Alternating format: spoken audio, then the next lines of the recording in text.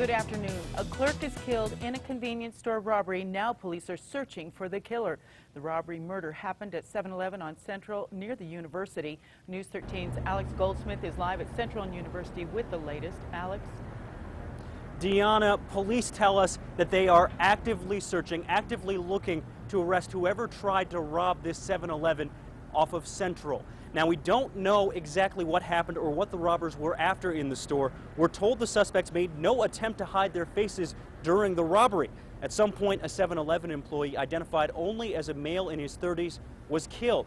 Police won't tell us exactly how he was murdered. We also don't know if the suspect knew the employee or if there was a motivation behind the killing. And now investigators have cleared the scene here, but it appears that the gas station and convenience store will stay closed, at least for right now. Back to you.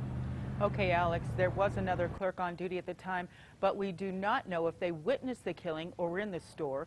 Albuquerque police are in the process of releasing the security video of the robbery in hopes of catching the murderer or murderers. We will have that video on KRQE News 13 at 4.